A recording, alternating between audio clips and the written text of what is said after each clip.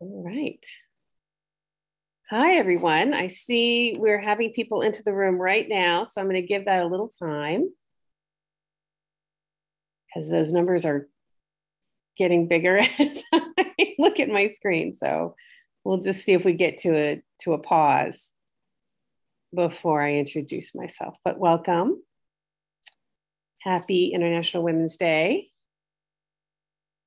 All right, I think we've achieved a pause. All right.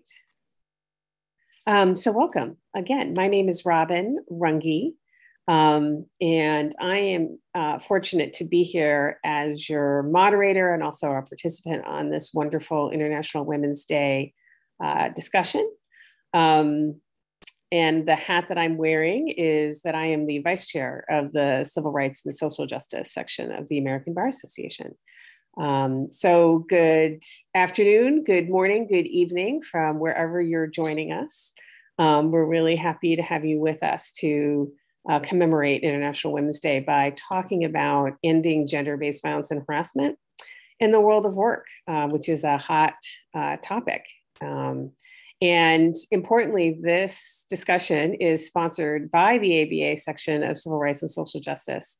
And we have many, many other ABA entities that have co-sponsored this. And I just want to lift them up and recognize them, including the ABA Commission on Hispanic Legal Rights and Responsibilities, the ABA Commission on Racial and Ethnic Diversity in the Profession, the ABA Commission on Sexual Orientation and Gender Identity, the ABA Commission on Women in the Profession, the ABA International Law section, the ABA Labor and Employment Law section, the ABA Rule of Law Initiative, the ABA section of State and Local Government Law, and the ABA Young Lawyers Division. So we have a great lineup of co-sponsors for this. As you may know, the ABA section on Civil Rights and Social Justice have hosted a number of webinars.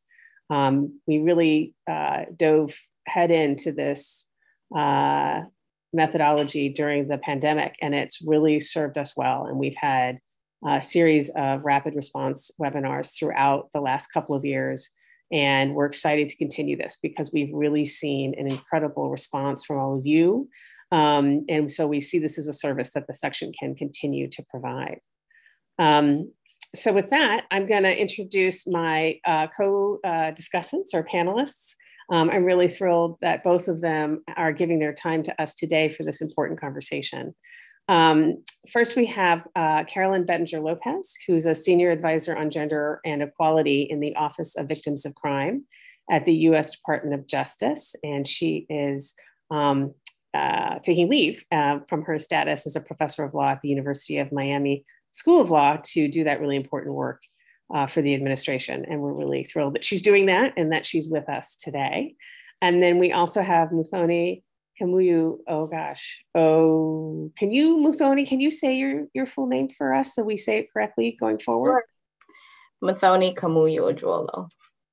Muthoni Kamuyu Ojolo. Yep. And she's the program director for Women and Girls Empowered, which is a really amazing program in the American Bar Association's Rule of Law Initiative. And as I said, my name is Robin Runge, and I most recently have worked at the Solidarity Center, and I also teach some classes at George Washington University Law School. So to begin our discussion today, we want to make sure that we do some housekeeping. As you can see, hopefully there's closed captioning. So we want to make sure that anyone who wants to access that knows how to do so. And we want to also highlight resources that we're going to be providing in the chat. So please look throughout the webinar for resources to be placed in the chat box.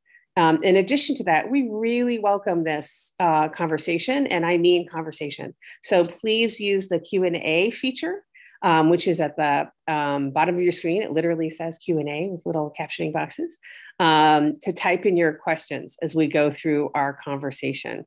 And then to start us off, I want to really lay some groundwork about what it is we're talking about, and the important relevance of a new international treaty, human rights treaty, that addresses gender-based violence and harassment in the world of work. So I am going to share my screen for that purpose and hope that technology is working for me today. Excellent. And I'm going to do it in the slideshow mode, which means I can't see anybody else while I'm doing this. All right.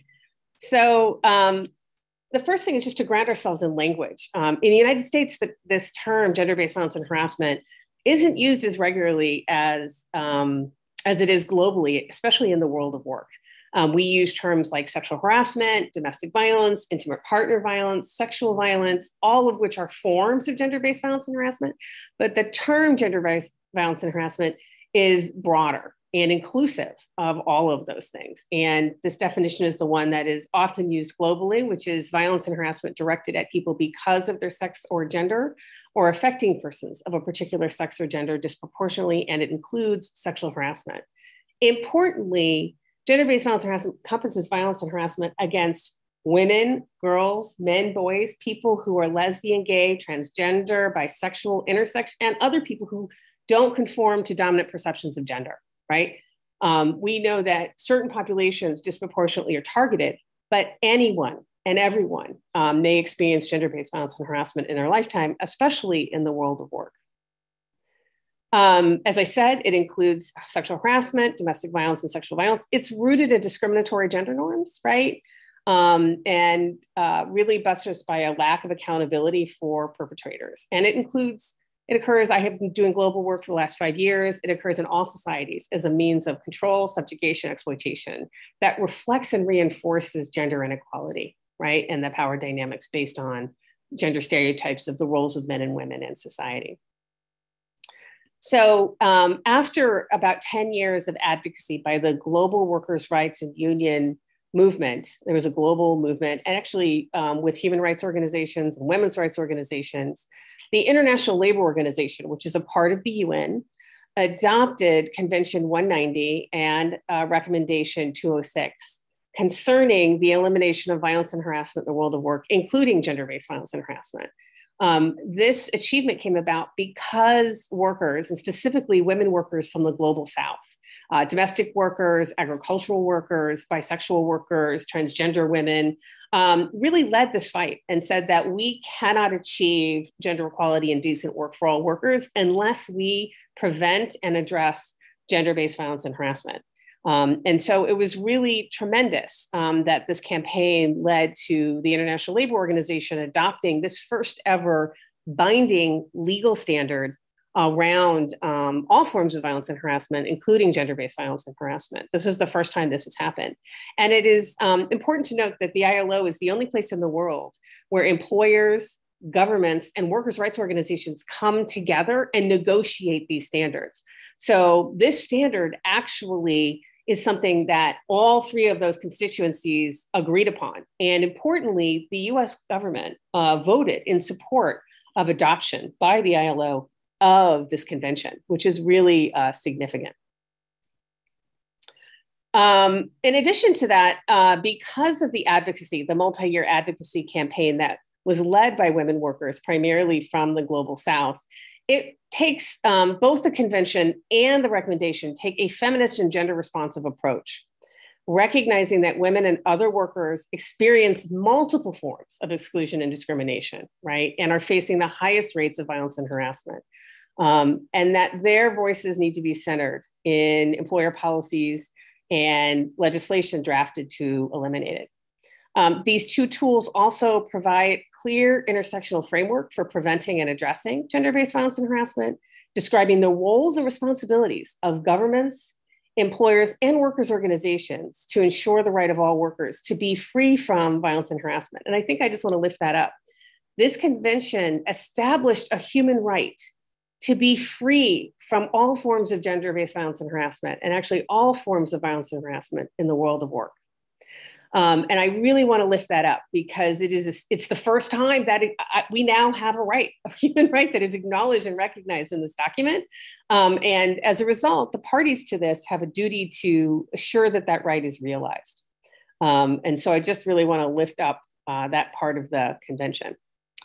They're inclusive and intersectional in their approach to addressing gender-based violence and harassment. There's a broad definition of both violence and harassment and gender-based violence and harassment that addresses both structural and individual abuses. It recognizes that it's not enough to actually have an employer fire the person who is committing these acts in the workplace because, and workers have said this many, many times, the employer is just going to hire someone else with the same power who's going to continue the same behavior. So we actually need to look at how work is structured, right? And that's a key part of this.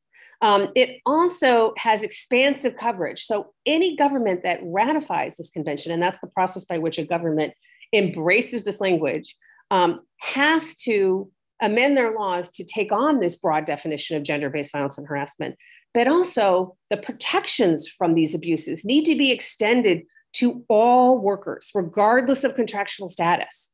So that includes in the United States, independent contractors, consultants, right? Everybody, not just full-time employees. And that is a big shift. It also applies to the full world of work. It recognizes how workers perform today. And we've really experienced this in the last 2 years with the pandemic. People are working in all different kinds of ways, but this had already been happening before that. Workers are domestic workers who work in other people's homes. Workers are market workers who work in markets. Workers are Uber drivers. Workers are ticket toll booth operators, right? Any kind of worker. And it doesn't matter if you don't have a formal agreement. You're still performing work and you have a right to be free from all forms of gender-based violence and harassment. And then the third thing is that it really requires that the root causes of violence and harassment, including gender-based violence and harassment, be addressed in order for states, employers, and workers' organizations to meet their obligations. And I just want to pause here and say, as I mentioned, this was adopted by the ILO in 2019. We now have 12 countries, and I'll put the names of the countries in the box, that have ratified the convention already. And just this week, Mexico stated its intention to ratify the convention, which we're really excited about, and the UK just yesterday. So it continues to be a fast-moving treaty. And I just wanted to include this slide because I keep talking about this definition of violence and harassment in the world of work, and then gender-based violence and harassment. So I actually took this directly out of the convention. And so it's important to see that the term violence and harassment recognizes that there's a range of behaviors that we're talking about here, right? It's not limited to criminal, right? It's not limited to civil. It's not one, it could be one single occurrence or repeated, right? So it's not swept under the rug if it only happens once. And it really importantly, these are things that aim at, result in, or are likely to result in physical, psychological, or economic harm. And the definition of violence and harassment specifically includes gender-based violence and harassment because of the recognition of the pervasiveness. The term gender-based violence and harassment means violence and harassment directed at persons because of their sex, gender, or affecting persons of a particular sex or gender disproportionately includes sexual harassment. I mentioned that earlier, but I just wanted to pull this particular language out because it's really relevant to our conversation today. And then my last set of slides here is just to lift up and remind us that even with the Me Too movement over the last 5 years, which has been extremely powerful in having women and men bring their voices forward through social media to share their experiences with different forms of gender-based violence and harassment, that led to a lot of really good efforts in the last 5 years. State legislation that's been introduced and adopted, federal legislation that's been introduced, a lot of really impressive efforts by employers and unions around the country to do something different to try to address this issue, recognizing based on what came about through Me Too and everyone coming forward, this understanding that it's still happening. What we've been doing, the hour video a year, is not enough, right? It's not working. So we need to grapple with this differently. And that's why the timing of this convention is so critical. So I start actually, because we are the American Bar Association, with a survey that was done in 2018 of businesses and law firms that showed that 68% of female respondents had experienced sexual harassment. So sometimes we think that this only happens to certain classes of individuals, right? Certain sectors of the economy. And that's just not true. No one is free from experiencing this. Similarly, a 2020 survey of technology employers, right, found that of the 44% of women founders who said they were harassed, 41% that they had said they experienced sexual harassment, including being propositioned for sex, being groped, and being sent graphic photos. And then a survey that was conducted by Unite Here Local 1 in Chicago of hotel workers and casino workers found that 77% of casino workers and 58% of hotel workers surveyed in Chicago had been sexually harassed by a guest, including incidents like a guest answering the door naked or exposing themselves. So that's just my introduction to set the tone. I'm going to stop sharing my screen now so I can see things. And now I really want to turn it over to our panelists to really help us dive deeper into this, because I think what I was just trying to provide is some framework about where are we now, what are our challenges going forward. And what's great is we're going to hear from Muthoni and from Carrie about particular programs and interventions, including by the ABA and by the Biden administration, to really try to take this on. So Muthoni, if I may turn to you first, can you talk to us a little bit about the program that you lead and share with us about how it's addressing gender-based violence and harassment in the world of work? Sure. Nice to be with you, Robin. Happy International Women's Day to you and to Carrie. And to the rest of the audience. And just real quickly, wanted to thank the ABA Civil Rights and Social Justice section for having me today and giving me the opportunity to highlight ABA Rowley's work at the global level on the issue of GBV in the workplace. WAGE, or the Women and Girls in Power program, is a program that I lead. We don't explicitly work on the ILO convention, but our technical interventions are aligned with guiding principles and standards of the ILO. WAGE is a global program and implements across 15 countries, 10 country initiatives in Latin America and the Caribbean, Africa, Asia, the Middle East, and in Europe. And we're funded by the US Department of State's Secretary's Office of Global Women's Issues, or SGW. The program is implemented in a consortium, and ABA Rowley leads the consortium in close partnership with the Center for International Private Enterprise, Grameen Foundation, and Search for Common Ground. And the goal essentially is to advance the status of girls, women and girls across the world. And we do this by increasing the capacity of civil society organizations and private sector organizations to improve the response and prevention of gender-based violence, to advance the Women, Peace, and Security Agenda, or UN Resolution 1325, and promote women's economic empowerment. Our approach is integrated, it's multidisciplinary and inclusive, and it seeks to transform gender or power dynamics between men and women. And our country initiatives operate at the household, community, organizational, as well as government levels. And we have tailored interventions specifically that work to address harmful social cultural norms or gender norms, legal and policy barriers that prevent a woman from fully participating in the economy or political life, civic life, as well as peace building and reconciliation processes. And some of these interventions really focus on the workplace and changing the culture within the workplace, as well as promoting worker-driven solutions to make the workplace safer. And we can talk about that a little bit later. I'll just turn it over, I guess, to Carrie to also introduce her work as well. Thanks. Thank you so much, Muthoni. And yes, thank you to Robin and Ali and the ABA's Civil Rights and Social Justice section, as well as all of the other co-sponsors for hosting this very exciting webinar today. It's a very important and timely topic, as Robin said, and I'll be sharing with you a few hot issues hot off the press from the administration. So yes, my name is Carrie Bettinger Lopez. I'm currently serving as a senior advisor on gender and equality at the Department of Justice Office for Victims of Crime. And I previously had the opportunity to work with President Biden as his advisor on violence against women from 2015 to 17 in the Obama-Biden White House.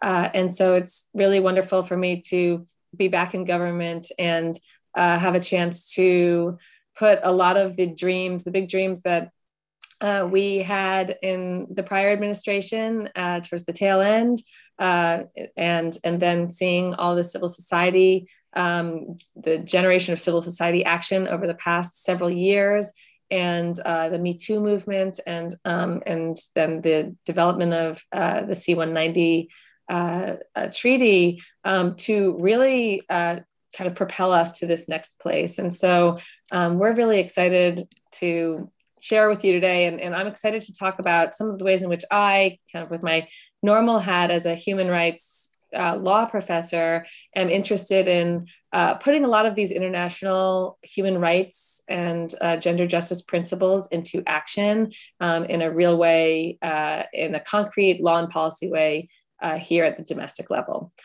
So happy to talk more about what the administration is currently doing, as well as kind of where some of these ideas fit into our reentry into the global space, and looking at other countries and other models, and thinking in a very humble way about ways in which we can bring those models and those principles home to the United States. So thank you. Great, thank you so much, Carrie and Muthoni. You're both doing just tremendous work, and your commitment is clear. And so I think we're excited to get into our conversation. And so just for the audience to know, what we're going to do now is kind of move into what we would call a fishbowl, where I'm going to try to play a moderator, and we have some questions for Muthoni and for Carrie, and also I think I'm going to try to add in some from my perspective as well into these topics. So, and then we're going to open it up importantly to questions for all of you. So again, please use the Q&A feature or the chat box if you have questions. And if you're like me, and if you don't provide your question when you think of it, you forget it. That happens to me all the time. So please feel free that as questions occur to you to put them in the box, but we're going to wait until we get to the Q&A segment to go to those. So my first question is for you, Muthoni. Can you give an example of the work that WAGE is doing globally? Yeah, sure. So I can talk a bit about our programming in El Salvador and Honduras. We're implementing a reducing barriers to women's economic empowerment initiative there. We call it WAGE RBI. And as mentioned, our approach is integrated. And so what that means in practical terms is each WAGE consortium partner, so ABA Rowley, SIPE, Grameen, and Search for Common Ground, bring a unique set of expertise to the program, such that we're able to work at the nexus between GBV prevention and response and WPS, for example, or WPS and women's economic empowerment. Essentially, all 10 initiatives have multiple components. And so each program begins with a barrier assessment and kind of gets a lay of the land. What's sort of the social cultural norms at play, and how do they impact women? And those assessments also look at legal and policy barriers and are really tailored to the thematic area that each initiative focuses on. Each WAGE initiative has a technical lead and a technical support partner. So for this particular initiative, Grameen Foundation is the technical lead in the area of women's economic empowerment. ABA Rowley provides GBV prevention and response expertise, and then Search for Common Ground conflict mitigation.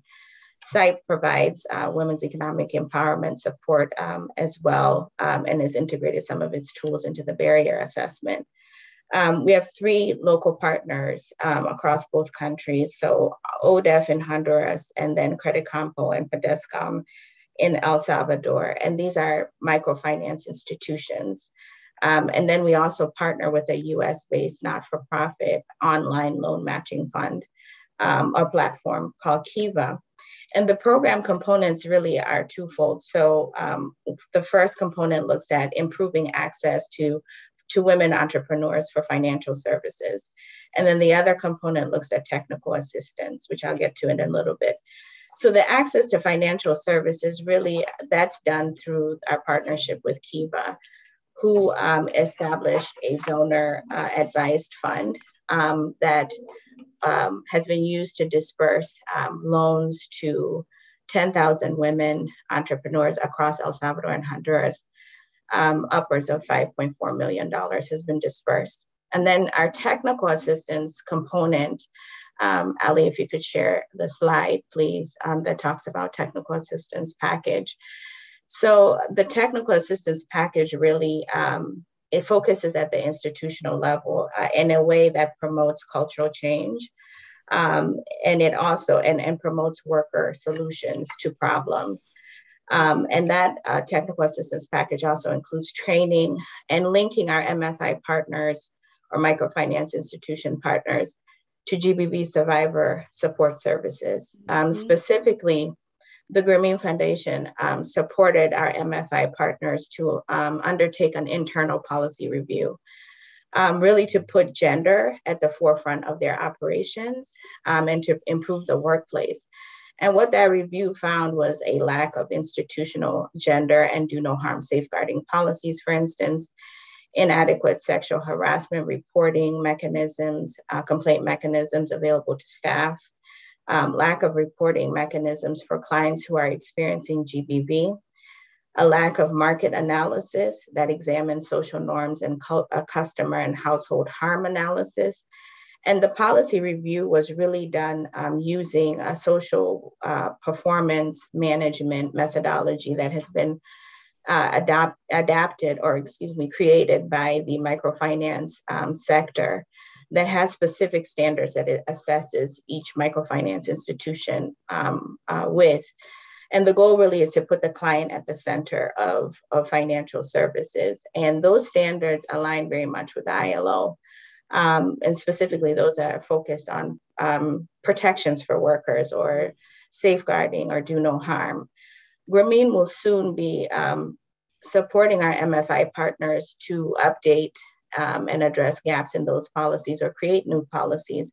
And ABA Rowley will be reviewing those policies from a do no harm and safeguarding perspective, but then also just assessing how practical they are in terms of implementation, what structures need to be in place, et cetera, to operationalize those policies. And the objective of that assistance really is to improve the MFI's capacity to provide integrated and better financial services to women entrepreneurs. And also to take into account the unique experience that women entrepreneurs have that many people don't often think about. This is really important work because we're seeing in the data, and this even predates, obviously, wage, but across many of the wage initiatives, we're seeing that, you know, as a woman's financial independence increases or her income increases, this often, unfortunately, shifts many times the power dynamics in the household and puts her at risk for GBV by an intimate partner. And a lot of CSOs who focus on economic strengthening, for instance, for women, or microfinance institutions who provide financial services to women entrepreneurs really don't make the link between how GBV could be an unintended consequence of women's economic empowerment.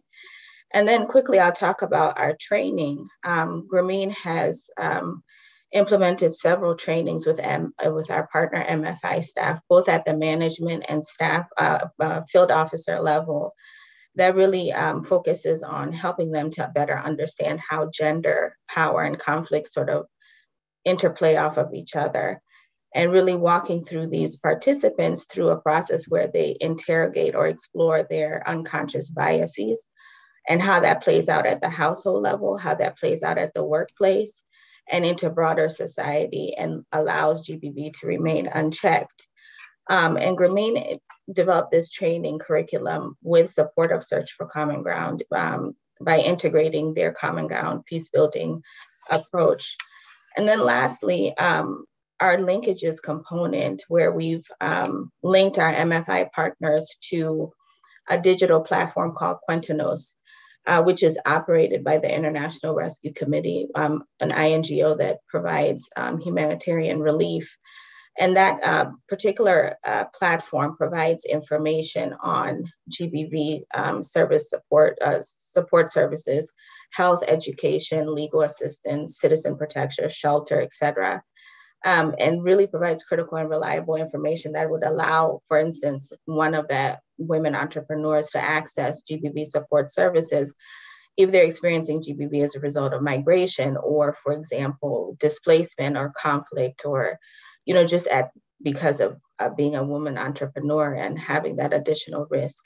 So that just we come at this a bit differently, and I hope I painted a picture of how our work contributes to improving work culture and protections for workers.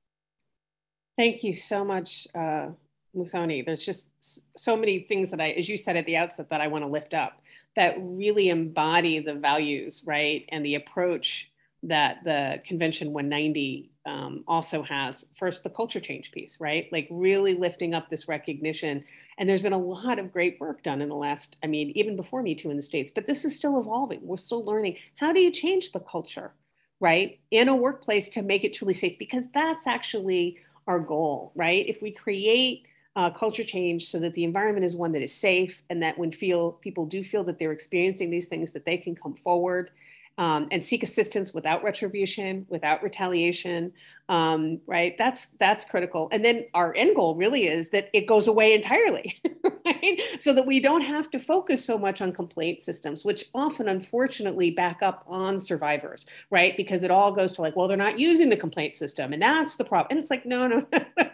Like, let's not focus exclusively on complaint structures. Let's think about like, why is it she needs one in the first place? And so I really just want to lift that up. And then the other piece that's really pivotal that you talk about is this, what the convention refers to is really gender sensitive and gender centric, but it's also this do no harm principle, right? It's a recognition that any interventions need to recognize the trauma that is related to experiencing gender-based violence and harassment, and that a trauma-informed approach is critical to ensuring that interventions in the world of work are effective. And then the third thing that you talked about that I really thought it was important to lift up is this intersection that gender-based violence and harassment, unfortunately, takes place in all facets of people's lives, particularly women, right? As someone who's been representing survivors now for 30 years, I have represented survivors who've experienced it in their home as children or as adults. Then I've represented survivors who've experienced it on their walk or their transport to work or school, okay? And then I've represented survivors who've experienced it at school, at the hands of staff or teachers or fellow students. And I've represented survivors who've experienced it in the world of work, right? And that's really important to keep in mind, because what we know is that people aren't segmented, right? And so that if they're experiencing gender-based violence and harassment, or if what is happening at work, it can actually exacerbate existing intimate partner violence in the home, or like be one of the risk factors. And that negatively impacts their ability to maintain and obtain employment, right? And this is one of the things that we know is key to safety and security in the long run. So the convention actually specifically addresses that and tasks governments and employers and workers' rights organizations with incorporating into their interventions a recognition of the impact of domestic violence and intimate partner violence on the world of work. There were many other things you said that I want to lift up, but I want to shift over to Carrie, and thank you for sharing that product program, because it's really inventive, I think, in many ways, and brings together all these different pieces in a way that I've not seen before. So with that, Carrie, I thought I would turn to you with a question really tailored to kind of the work that you, as you described, you had taken on previously and are resuming now, which is, can you give some examples of how the federal government has taken steps to address gender-based violence or in the process, right, of addressing gender-based violence and harassment in the world of work? There's been a longstanding commitment, and really recently with the leadership of the Biden administration, there's a clear commitment to this. But it'd be great to hear some specific examples from you. Sure, thank you. And yes, Muthoni, that was so inspiring and grounding for us to hear about your programs. So this is great actually for me, because it's a good segue for me to talk. I'm going to talk about three buckets of work that the Biden-Harris administration is engaged with that seeks to address gender-based violence and harassment in the world of work. So the first is a first ever national action plan on gender-based violence that we are undertaking right now. We're very excited about this. And I'll just back up for a moment. 1 year ago today, on International Women's Day, President Biden issued an executive order establishing the Gender Policy Council in the White House. And probably most people on this webinar know about the GPC, but maybe some of you don't. So just briefly, I'll say that the GPC, the Gender Policy Council, is on par with other policy councils in the White House, like the Domestic Policy Council or National Security Council. It's focused on what it means to integrate gender equality and gender equity across all of our policies, our federal policies, in a whole of government approach. And all the cabinet members are considered part of the council.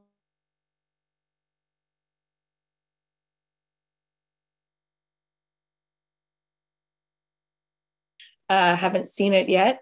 And that directs the Gender Policy Council to develop, the executive order that established the Gender Policy Council directed the Gender Policy Council to develop the strategy, which it did last October, with input of both internal federal government as well as external stakeholders. And very exciting, through the process of developing the strategy, the federal government had several consultations with other countries. Again, to my point earlier of kind of looking abroad for lessons learned from other countries of how they've done this, because many countries are leaders in this space, and we have a lot to learn from them. And including about kind of intersectional forms of discrimination and violence that happen across race and gender lines. And so the national strategy that developed was really a 30,000-foot view of what it means to advance gender equality, gender equity from an intersectional lens. And it has 10 strategic priority areas, one of which is eliminating gender-based violence. They also have economic security, health, human rights, leadership, and a range of different issues. And I might add that there's a shout out to the International Labor Convention on eliminating violence and harassment in the world of work. The strategy mentions that the US specifically welcomes the adoption of that convention, which is very exciting. Okay, so that brings me then to the Gender-Based Violence National Action Plan that we are working on right now, that I'm assisting with the development of. And that is one of the action items. That is the implementation arm of this 30,000-foot plan. So this is kind of landing the plane, as Rosie Hidalgo, who is the Senior Advisor on Gender-Based Violence and Special Assistant to the President, likes to say. This National Action Plan to End Gender-Based Violence is designed to really kind of establish this whole of government approach. And many other countries around the world have these national action plans. Around 78 countries have them. So the United States is joining the party. And we're really looking to develop something that is strategic, long-term, multi-sectoral, that is designed to address the underlying causes of gender-based violence, and not be kind of in reactive mode. And so a lot of our domestic legislation, such as the Violence Against Women Act, Victims of Crime Act, Family Violence Prevention Services Act, all of those are very important components of a whole of government effort, but this is intended to build upon those and do something that is goal-oriented and forward-looking and community informed. And so to that end, we have been engaged in a series of listening sessions. I detailed with the Gender Policy Council in the fall, then went back into my teaching mode and civil society hat, and now I'm in DOJ. So when I say we, it's kind of skating across these various hats. But I want to kind of highlight that these 20 or so civil society listening sessions really did focus in large part on the world of work. I'll talk more about them later in this program, but I want to just lift up 6 different arenas that we're really focusing on with gender-based violence, one of which is economic security and housing. And these issues of, violence, gender-based violence in the world of work are so pivotal for prevention, security, and options for survivors. I don't want to belabor this, so I'll just say there's several other areas, including prevention and justice systems, and technology, wellness and trauma-informed approaches that are all undergirding this national action plan. But that is the first. That is the first thing I wanted to talk about, as kind of a whole of government approach to addressing this problem, and the agencies, and specifically the Department of Labor, alongside many other of our agencies that are looking at economic security and the world of work, are working hard to develop some specific action items that we're going to be delivering in this National Action Plan. I just want to talk for a moment about a couple other things that you may be familiar with, that I think also represent the federal government's commitment to addressing gender-based violence and harassment in the world of work. The first is a 2012 presidential memorandum that has been given new life recently. That memorandum directs all federal government agencies to develop workplace policies on domestic violence.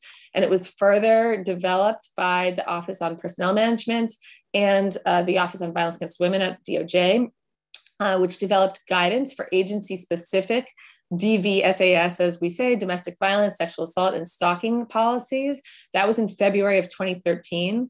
And when I was in the White House in 2015 to 17, I had the opportunity to work across the agencies to really think about what it meant to adopt that and embed that at the agency level in terms of adopting policies. And I'm thrilled to see that last year, in June of 2021, Executive Order 14035, which addresses diversity, equity, inclusion, and accessibility, really calls upon further development of those agency-specific domestic violence and gender-based violence workplace policies as a major priority of the administration in terms of DEIA, diversity, equity, inclusion, and accessibility. And in November of 2021, a government-wide plan to advance DEIA in the federal workforce was developed. And agency strategic plans are due on March 23rd, in just a few weeks, about how they're actually going to implement this government-wide plan. And so yes, we'll be sharing more links. I see some activity in the chat. We'll share links to all of this.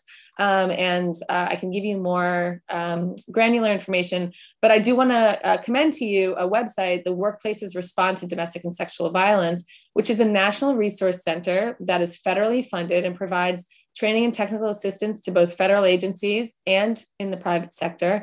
And they have a lot of information about what I just detailed in terms of these new presidential memorandums, the old presidential memorandum and the new executive order that's really seeking to advance and embed these principles in federal workplaces.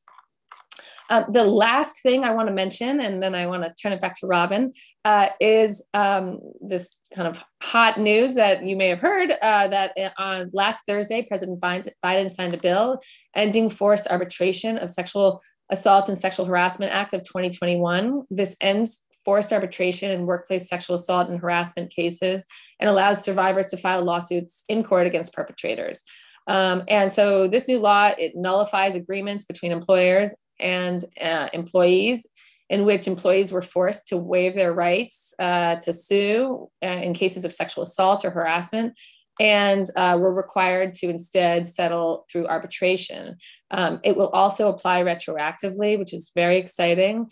And Vice President Harris emphasized in her remarks that forced arbitration silences survivors and shields predators, and gives corporations a powerful tool to hide abuse and misconduct.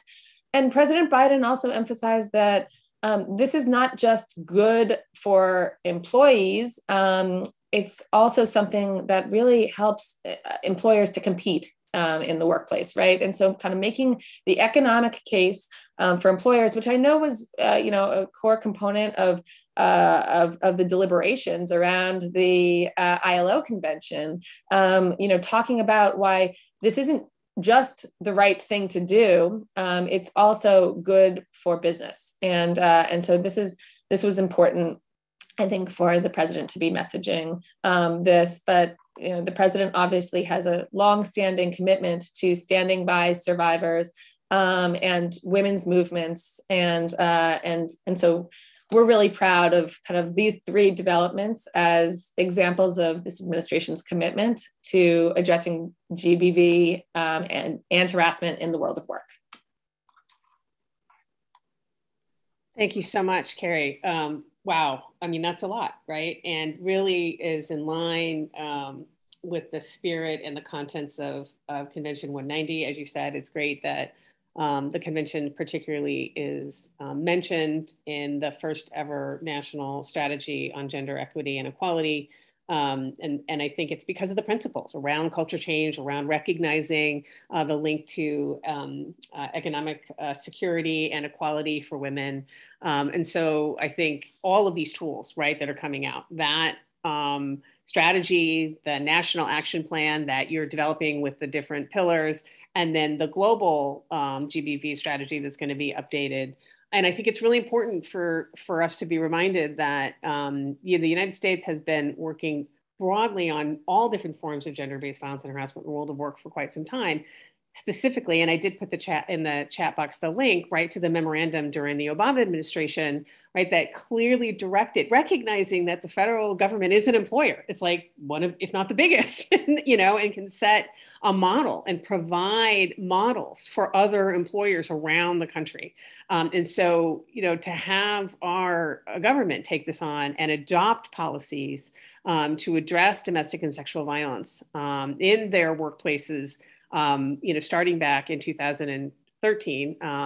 And the OPM actually put out guidance, which I'll share the link to. And then also you mentioned the National Resource Center, also known as Workplaces Respond. I put the link in there. There's a lot of great materials that demonstrate, right, this recognition of understanding that, yes, sexual harassment is occurring in workplaces, but there's a wider range and spectrum of abuses. And we need to be thinking strategically about how we're going to address all of them. And one of the things that got lifted up, and I think a couple of things that both of you said, is this intersectional approach and recognizing we're not going to eradicate gender-based violence and harassment in the world of work unless and until we also incorporate that into our efforts to address racism, to address homophobia, right, to address xenophobia in the workplace. These things all are often co-occurring, right? And people are experiencing these simultaneously, depending upon different social and individual identities that they possess. And discrimination based on disability, right? There's so many different things. And so I think, bless you, lifting that up is really critical. And it's so exciting to see the Biden-Harris administration, as you said, picking up on this and creating the Gender Policy Council, with a senior advisor on gender-based violence. And notice the evolution of the language, right? That we're evolving in our understanding of these abuses and the need for us to have language that is more inclusive of the experiences of all workers. Again, what we know is that women disproportionately experience these abuses, but not exclusively. And that's an important thing for us to continue thinking about. So it's really exciting. And I think, whether or not the US government ratifies this convention, it doesn't prevent, and you're already hearing it, right? It doesn't prevent these efforts from taking place and lifting up the language and utilizing it. I just wanted to give two examples of those efforts led by workers that I'm familiar with in the United States that have been going on for several years now and actually predate the adoption of the convention. The first one is a campaign led by hotel and casino workers, and I alluded to it in my slide with those statistics, that members of Unite Here Local 1 led. Basically what happened is that members kept coming forward and disclosing individually really egregious examples of gender-based violence and harassment in their jobs in the hotels and casinos in Chicago. And this led the union to take on participatory research, which means that the workers themselves drafted a questionnaire and then went out and interviewed their colleagues and asked them, right, what are you experiencing? And to be really clear, what's important about this process is that the goal was to learn more, to develop better interventions to protect workers from these abuses. And as a part of that, what the union recognized is who's better equipped to do this process of gathering this information than workers themselves who are experiencing it. So a really specific manifestation of that is the questions that were asked by the workers were not, have you experienced sexual harassment? Again, that's a tool, that's a term that not all of us, Me Too really showed us, right? We are all walking around with different understandings of what that is. Instead, it asked questions like, for the women working in the hotel cleaning rooms, when you knock on a door, does a man ever answer the door naked or with his robe open? Have you ever been chased around a room and trapped in a bathroom with a man when you're trying to clean the room, right? So very specific tailored questions to that sector that led to an informative, better informed understanding of exactly what forms of gender-based violence and harassment are prevalent in that workplace, and then devise interventions that are designed to address that specific form. And so what happened as a result of that, and asking these workers, what do you need to feel safe? What's the intervention, right? Because again, just to be clear, Illinois and Chicago have laws, and then on the federal level, we've had laws for many, many moons against sexual harassment in the world of work. That ain't the problem, okay?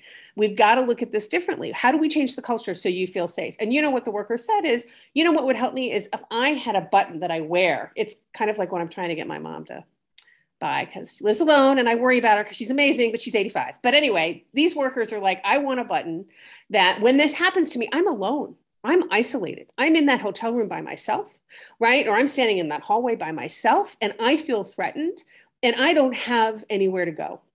And if I had a button that when I press it in these circumstances, it calls management in the hotel and it calls my union, and they come immediately, that will increase my safety.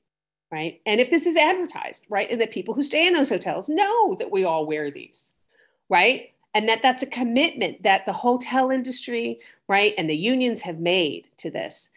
In the city of Chicago, actually, as a result of this advocacy, it's called the Hands Off Pants On campaign. I love this. I'm going to share the link in the box. But as a result of this, adopted an ordinance that requires all hotels and casinos in Chicago to issue these panic buttons to their employees for this purpose. And now that's led to several other cities around the country adopting similar ordinances. And you can see how it's effective, right? Because it's tailored to the specific experiences and it's about changing the culture. The other example is a movement of janitorial workers in Southern California, who are primarily immigrant workers, Spanish-speaking workers, who clean the large office buildings throughout Los Angeles and Southern California. And about 10 years ago, they brought a class action lawsuit around sexual harassment, and a wonderful PBS documentary was done about their experiences called Rape on the Night Shift. It's really difficult to watch, I'm going to be honest, because what they share is very graphic examples of gender-based violence and harassment that they experience cleaning these buildings late at night. And by the way, you see risk factors here: isolation, language barriers, occupational segregation. The majority of these workers are women, low-wage workers in exploitive environments, right, where they desperately need to keep these jobs and don't feel comfortable complaining about what's happening. As a result of their lawsuit and coming together through their union, the SEIU, they actually formed a statewide coalition to do several things. One of which was pass state legislation, which has now been on the books for several years in California, that mandates that all janitorial companies in the state of California have to register with the state of California and actually commit to doing annual in-person trainings on sexual harassment. In addition to that, the union supports peer-to-peer driven education awareness done by the workers in their language on a regular basis, so that workers actually know what their rights are and what to do when this happens to them, and they feel supported in doing so, and that if they know if they're retaliated against for doing so, that they have protections.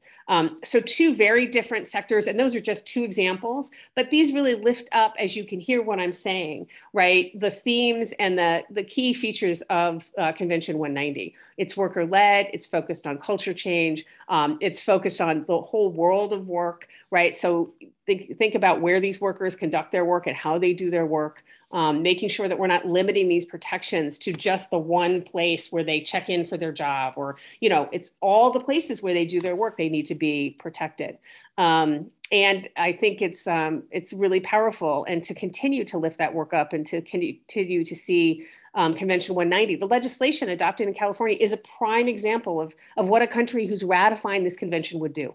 And I think we're really excited to see more states and more localities adopt the language. And we have some great models that Carrie's led and on issues around the human right to be free from domestic violence that really give us some wonderful models to think about how to lift that up.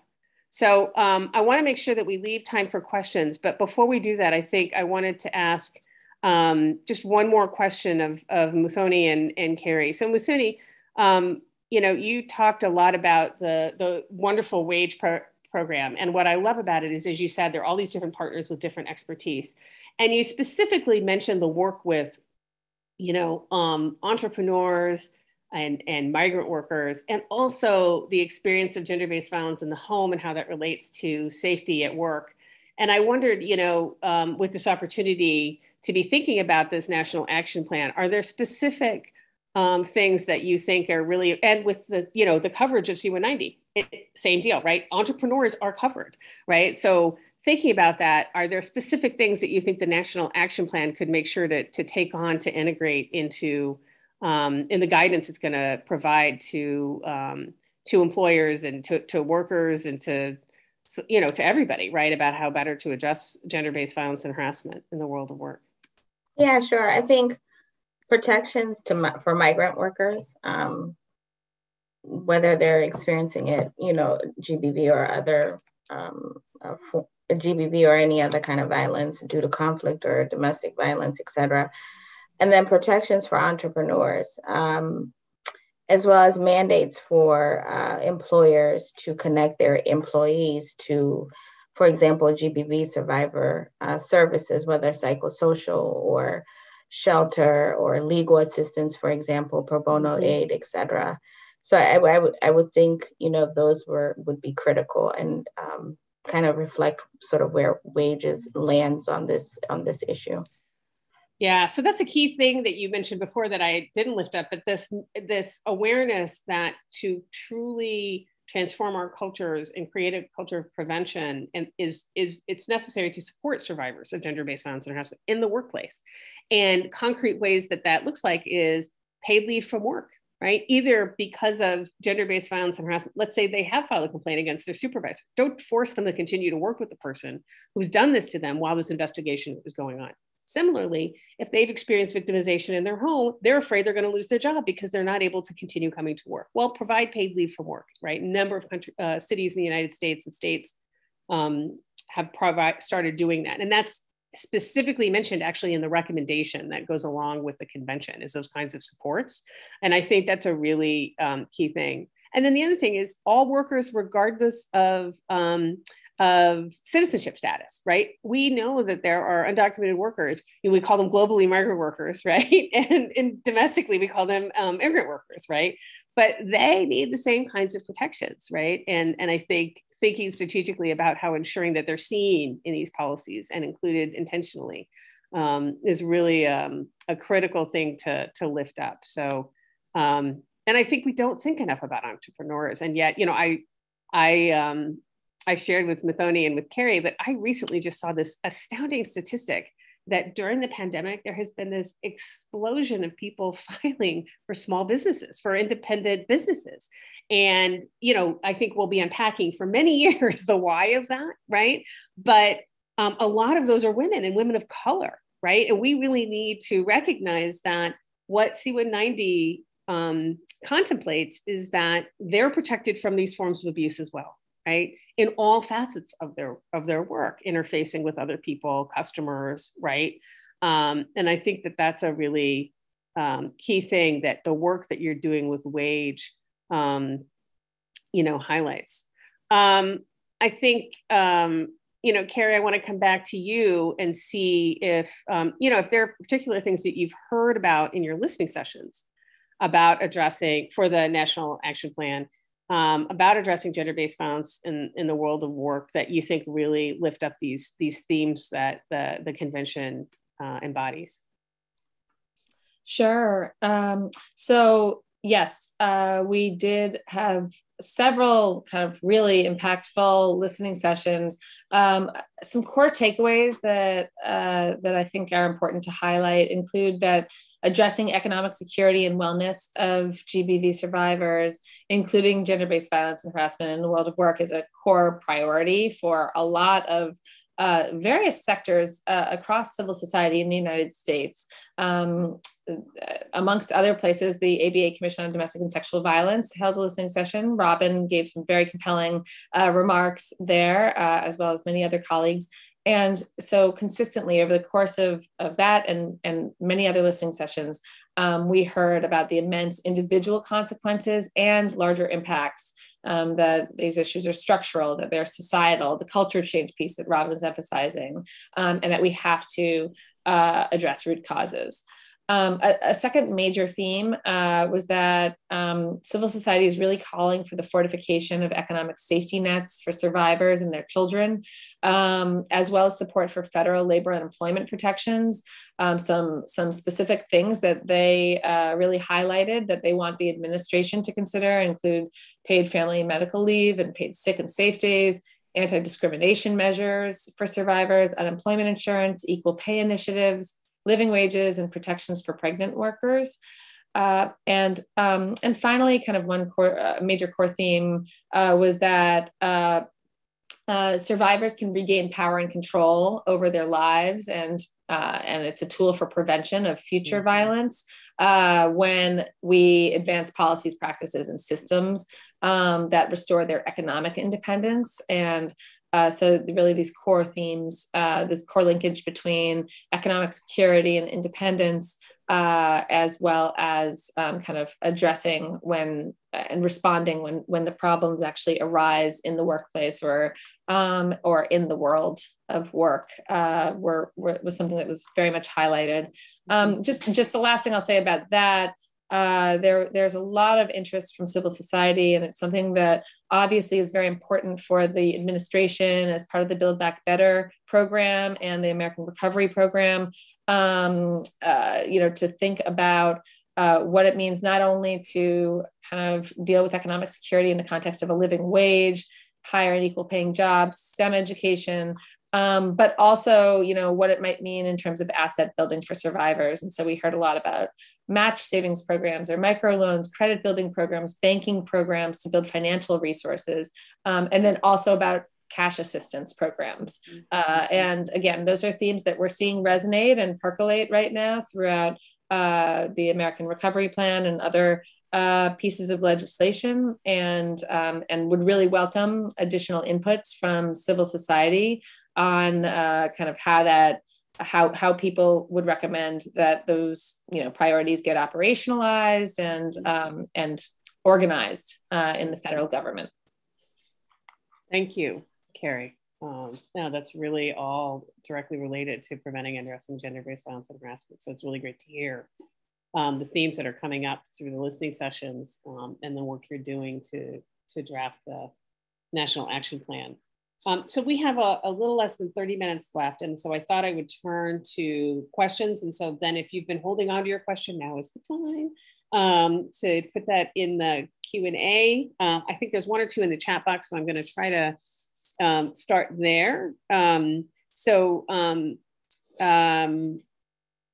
see somebody asked if this recording will be available later. Yes. The Civil Rights and Social Justice section will send out a recording to all participants, and then also it's available on our YouTube channel. Joni asked, would ILO C-190 and R-206 apply equally to all government branches? If the US government were to ratify it, yes, it would. But I think what I would emphasize is we're not waiting for that, right? And that there are efforts, as you heard from Carrie, right, underway now to implement some of the key guidance and themes and strategies that are contained in the convention and the recommendation. I think those are the questions that I've got so far in the chat. I want to move over to the Q&A. So I have a question that I think you ended up answering, Carrie, but it's because I think the question is, which countries have gender-based violence? I'm thinking national action plans, and in which countries do people misuse the regulations? Because I mean, the question, what it reads is which country has gender-based violence? All of them. So I'm just gonna, there is no community, there is no population in the world that is free from this unfortunate set of abuses, right? But as Carrie mentioned, you said there are 70 some odd countries that have national action plans that are providing really helpful guidance to you as you're doing your drafting. So I think that's hopefully is going to address that.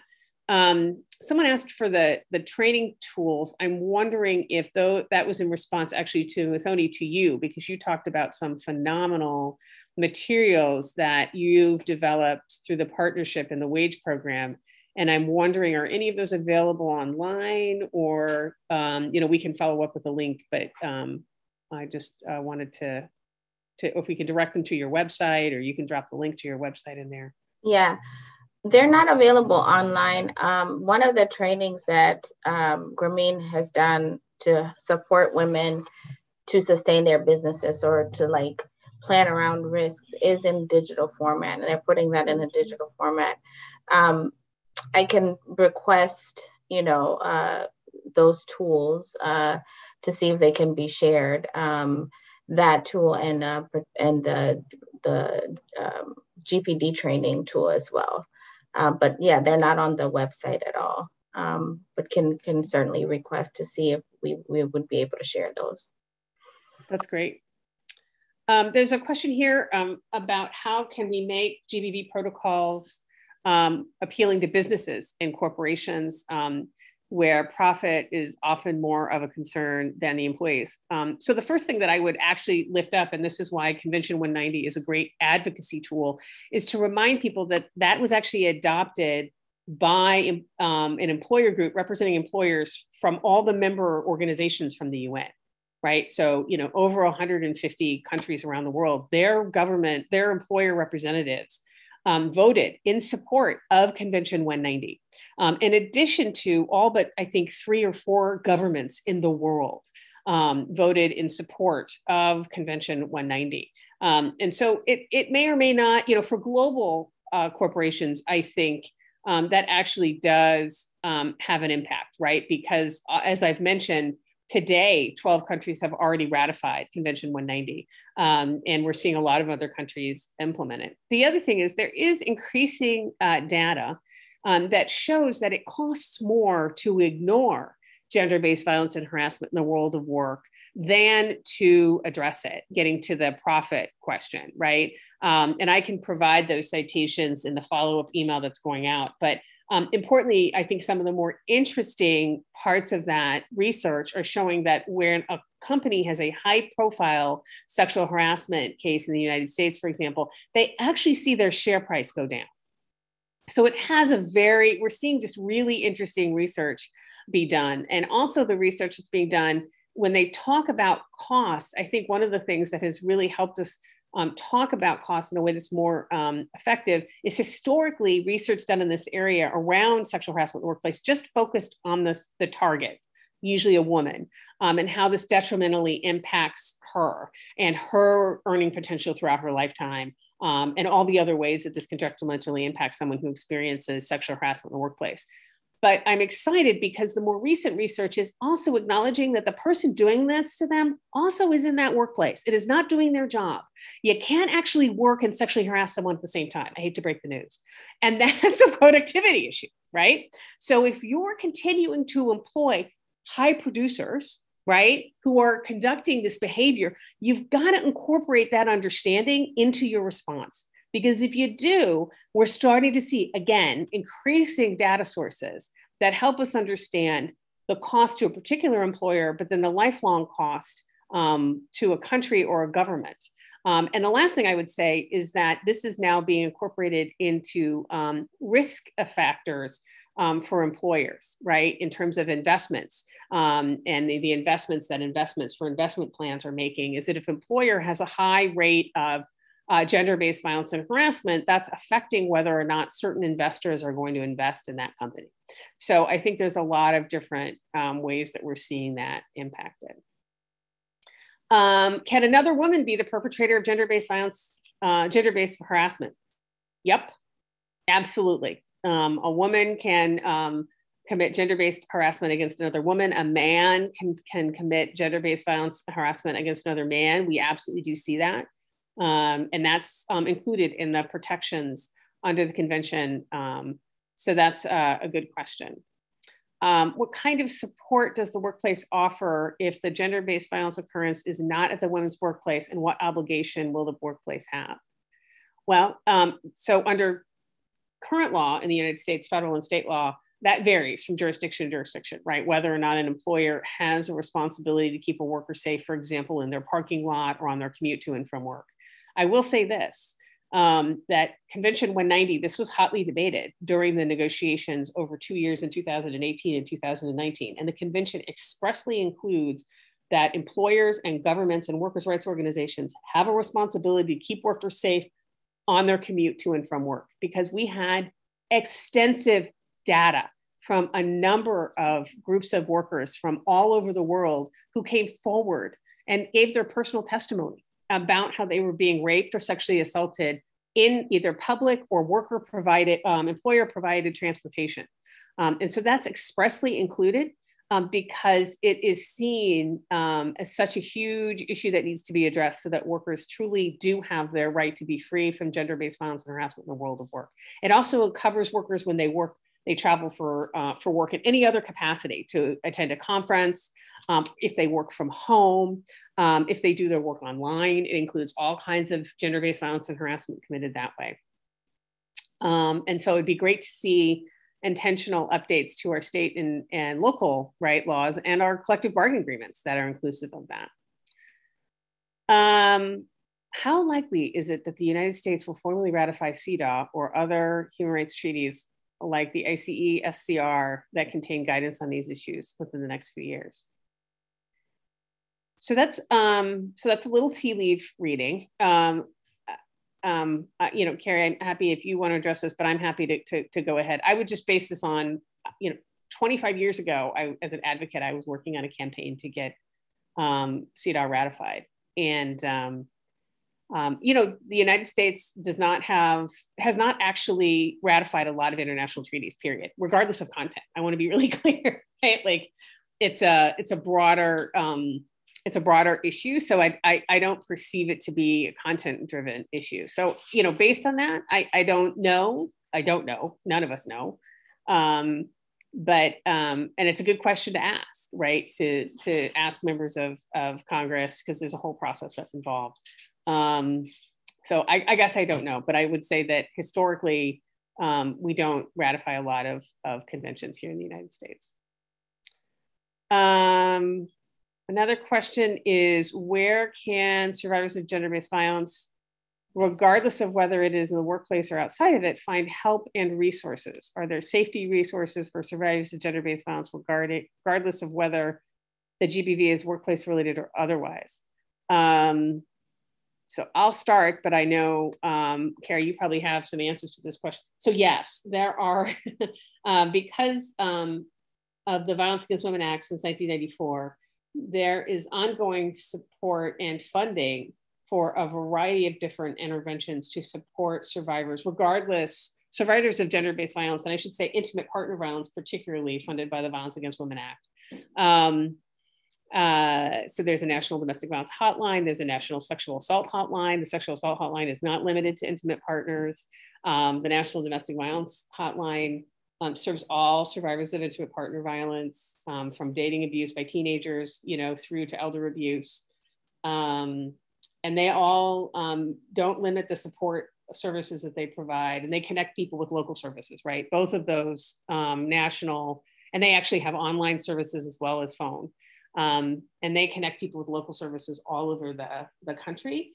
And there's actually an extensive network of service providers throughout the country that provide services. Again, I'm thinking more about sexual assault and what we call intimate partner violence domestically. Carrie, I'm gonna, if there's anything I'm missing, please let me know. Sure, those are all great resources that you've mentioned. I can commend again the federal workplaces respond to domestic and sexual violence National Resource Center, as more of a hub for tools to assist employees and employers to think about kind of what goes into a comprehensive workplace response. They have model policies, as well as links to all of the various federal government documents, but also, of course, thinking about the private sector. And so they have model general workplace policies, model nonprofit trainings.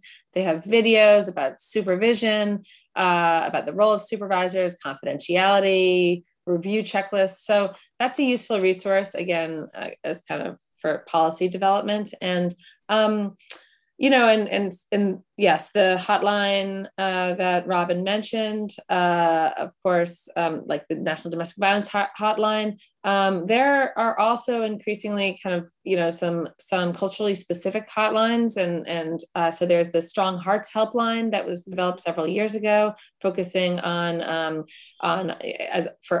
Native American population, and there's a lot of really interesting and very deeply important work that's going on, led by culturally specific organizations. That's organizations that are focusing on gender-based violence in culturally specific communities, and led by people from those communities. And that I want to kind of piggyback on another point that was made in the Q&A about making sure we're taking an intersectional approach here, and making sure that we kind of ground the experiences of the most marginalized populations of survivors, because we know that if we meet those people's needs, everyone upstream benefits. And so yes, like there's organizations out there like UJIMA, which is a National Resource Center on gender-based violence in the Black community. There's organizations like Casa de Esperanza, which focuses on gender violence and family violence in Latino communities. There are LGBT resource centers, disability rights organizations, and many other organizations, the National Indigenous Women's Resource Center. I'm naming just a few. Many of these are federally funded, but also have kind of very important deep reach across our country. I don't know, Robin, would it be okay if I just said something else to respond to Joyce Lavender Che's question about kind of grounding the experiences of Black women and non-white women and the pay gap there? I just want to, okay, yeah, just to kind of pick up on what I was just saying about the importance of like continuing to focus, like maintain our focus on marginalized communities as we think about gender-based violence and harassment in the world of work. I wanted to refer you, Joyce, and others to the strategic priorities section of the White House Gender Equality and Equity Strategy. The first strategic priority is improve economic security and accelerate economic growth. They have some of the horrific statistics that you mentioned in your question about, for example, Black women earning 64 cents, Latinos earning 57 cents on the dollar for what white men earn. And anyway, they go on to list several kind of strategic objectives, including promoting economic competitiveness by advancing women's employment and well-paying jobs, addressing persistent gender discrimination and systemic barriers to full workforce development, strengthening working families and the economy by investing in care infrastructure and promoting financial inclusion and closing the gender wealth gap. And a lot of this language in there is grounded in the experiences of women of color and other marginalized groups. I think we need to continue to uplift their experiences and maintain that while yes, gender-based violence, as Robin said, like is unfortunately, something we find throughout the world in every society in the world. It is not necessarily experienced by all populations and all communities in the same way, depending on their relationship with the state, depending on their relationship and access to financial services or housing, or other educational or economic opportunities, as well as historic forms of oppression that we need to always center. So I hope that's helpful in answering some of those questions. Thank you so much, Carrie. I don't know, Muthoni, if you wanted to build on any of that. Yeah. You're muted. Oh, sorry. I think you guys covered it. I see here a question about the panic buttons and seeing them as being, reactionary and not so much preventative. And so asking about change in initiatives that need to happen that are more focused on prevention. So I would say that the panic buttons definitely came about in a reactionary way, right? It was in reaction to what women were describing that they were experiencing in terms of gender-based violence and harassment. But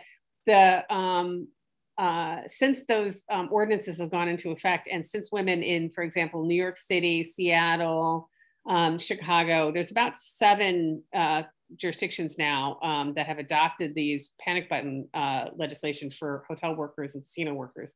What we hear from the workers in those workplaces is, as they are advertised, it actually has a preventative, and people see the buttons, right? And so if people who are going to commit these behaviors recognize they're actually going to be held accountable, we see that there's a decrease in the amount of the behavior that's occurring.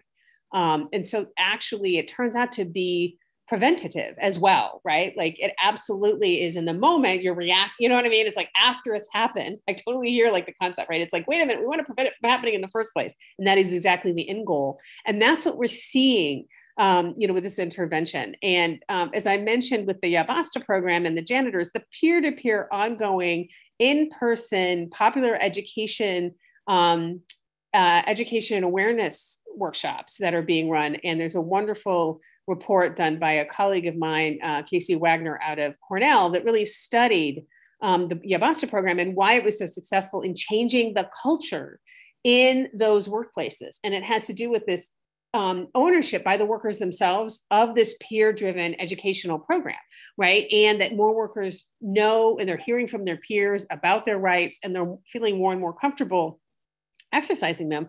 And then their union, right, has really taken this on and prioritized this to fight for those workers who are experiencing this. And again, bringing that intersectional lens, these workers are primarily immigrant workers from Central and South America who are monolingual Spanish speaking. And so for their issues to be prioritized with their union really is demonstrating that, and as I described, they're experiencing this in a different, and I appreciate, Carrie, your framing that way. It is that they experience this differently than other workers do because of the multiple different identities they have. So I think I would hold up those 2 examples, and I will make sure to give the link to the study that was done. It was just released last, I think, November by the Cornell Labor School, studying this Yabasta program as a model for culture change, actually.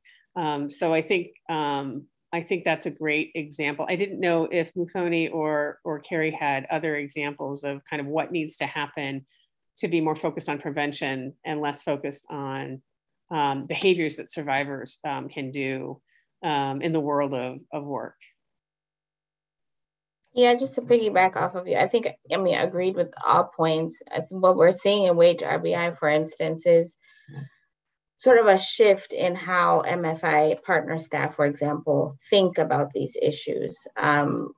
Where for specifically Grameen walking them through sort of like their exploration of their unconscious bias and giving them, an opportunity to reflect on when they had power and instances where they didn't, and how that relates to conflict and gender. So, I think those have been really powerful sessions to at least raise the initial awareness. This issue is it's a long-term investment to address this issue because of how systemic it is and has its roots in patriarchy, actually. And so I think, it's a small steps, what we're seeing in at least in the wage program, and this initial awareness is is a big sort of win for the program and notable achievement for WAGE in particular.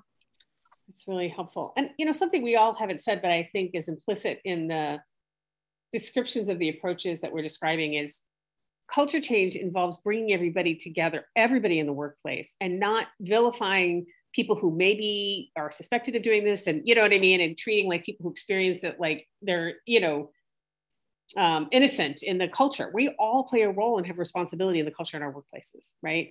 And so what we have found is that these popular education driven, peer driven workshops and trainings really focus on understanding what is the social construction of gender? How did we get here? You know, I guess is the bigger question. Like, how did we get here? And what we find is that there are men who also don't like this in their workplaces and also don't want to see this continue, but don't feel empowered to be a part of that process of change, right? And that there is a lot of different opinions and understandings about what leads to this, and that it is related, as you just said, Muthoni, to patriarchy and these historical stereotypes about the roles of men and women in society, and really uncovering and having these conversations in workplaces so that it's not like us against them, right? I see there's a historical framework, right? And there's a lot of research that shows that after the historical trainings that have been done on sexual harassment in the workplace in the United States, that people who may have been who don't agree that it's wrong behavior come out of that feeling even more isolated, right? And more empowered to continue that behavior. You know, one of my favorite quotes from one of those studies was one of the guys was like, please, yeah, give me another training about what the law says. Because you think that's why I'm doing this? You think it's because I don't know what the law is? That's not why I keep doing it. I keep doing it because I can, right? And like there's a societal kind of component to this. And so we have to really think differently about interventions that are thinking about culture change and prevention. And Muthoni, I think your program really highlights that as well. So I see we're just about out of time. I'm going to look at my notes here. I want to lift up some of our participants have actually highlighted some great resources that I want to make sure people see. I didn't know about this. Women Lawyers on Guard did a national survey on sexual harassment misconduct in the legal profession, and it's called Still Broken, and the link is provided here. And so I just really want to lift that up so that everyone sees that great resource. And Mary Margaret Deneen has provided the link to the WAGE program, the program that Muthoni's been talking about today. So I want to lift that up as well. And I hope you all have found this conversation to be insightful and helpful to think differently about these issues. This is a process. I want to just say that we're all engaged in together, right, to affect change. And it's so wonderful to hear from both Carrie and from Muthoni about their work. And I just want to appreciate both of you for being here, for taking this time on International Women's Day. I know you're both extremely busy. I want to recognize the ABA staff, Ali and everybody else, our captioners that made this more accessible to populations, and to all of you who have been here throughout the last hour and a half. And we look forward to continuing this important conversation.